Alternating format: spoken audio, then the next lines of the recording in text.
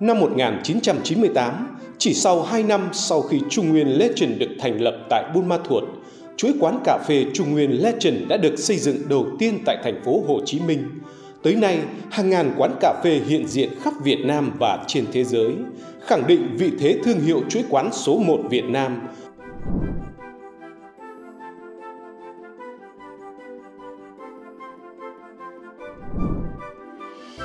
Năm 1998, Trung Nguyên khai trương quán cà phê đầu tiên tại 587 Nguyễn Kiệm, thành phố Hồ Chí Minh, phục vụ miễn phí cà phê liên tục trong 10 ngày và là quán cà phê đối chứng đầu tiên và duy nhất tại Việt Nam lúc bấy giờ. Sự bùng nổ của mô hình này đã tạo ra làn sóng cà phê đối chứng suốt nhiều năm ở thị trường Việt Nam.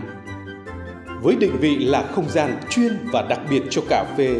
Trung Nguyên Legend cam kết phục vụ những ly cà phê năng lượng tuyệt hảo nhất bằng tình yêu và đam mê sống chết vì cà phê.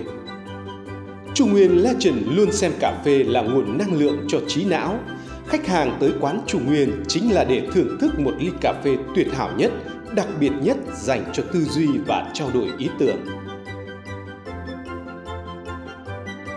Trên tầm nhìn toàn cầu, Trung Nguyên Legend là thương hiệu đầu tiên của Việt Nam nhượng quyền và mở rộng ra nước ngoài như Singapore, Nhật, Trung Quốc, góp phần tôn vinh văn hóa cà phê Việt Nam, nâng tầm giá trị hạt cà phê Việt Nam, quảng bá ly cà phê sữa đá, một trong những thức uống ngon nhất thế giới tới bạn bè Nam châu. Với vai trò tiên phong, Trung Nguyên Legend đã tâm huyết nghiên cứu lịch sử cà phê trong diễn trình phát triển của văn minh nhân loại, từ đó đúc kết, chia sẻ kiến thức văn hóa cà phê thế giới đến với cộng đồng. Trung Nguyên Legend biến hàng quán cà phê của mình thành không gian của sáng tạo, của triết lý, tư tưởng lớn hướng đến sự phát triển bền vững cho cộng đồng. Salon văn hóa cà phê thứ 7, không gian văn hóa nghệ thuật, trong suốt 14 năm từ năm 2009, đã tổ chức hàng nghìn chương trình giao lưu trong nhiều lĩnh vực âm nhạc, điện ảnh, kiến trúc, triết học, giáo dục. Thư viện Ánh Sáng số 12 Alexander the Road, thành phố Hồ Chí Minh, với kiến trúc không gian khác biệt như một thư viện, quy tụ hơn 16.000 cuốn sách thuộc tủ sách nền tảng đổi đời, không gian trình diễn show 3D mapping 3 nền văn minh cà phê đầu tiên và duy nhất. Trung Nguyên Legend luôn khẳng định vị thế tiên phong dẫn dắt các xu hướng không gian hàng quán cà phê tại Việt Nam qua các thế hệ. Không gian chuyên đặc biệt cho cà phê, không gian chuyên đặc biệt cho sáng tạo, không gian cà phê năng lượng, cà phê đổi đời, thế giới cà phê Trung Nguyên Legend, nơi hội tụ tinh hoa 3 văn minh cà phê thế giới. Từ đầu năm 2022,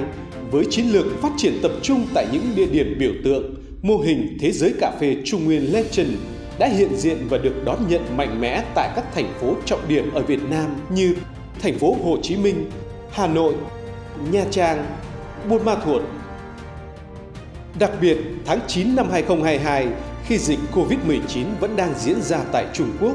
thế giới cà phê Trung Nguyên Legend chính thức xuất hiện, tạo ấn tượng mạnh mẽ tại Trung tâm Thương mại Tài chính Thượng Hải. Chỉ sau 10 ngày khai trương, thế giới cà phê Trung Nguyên Legend đã nhanh chóng vượt lên top 1 quán cà phê Thượng Hải. Đến cuối năm 2022, thế giới cà phê Trung Nguyên Legend đạt 2 giải thưởng danh giá của thị trường Trung Quốc.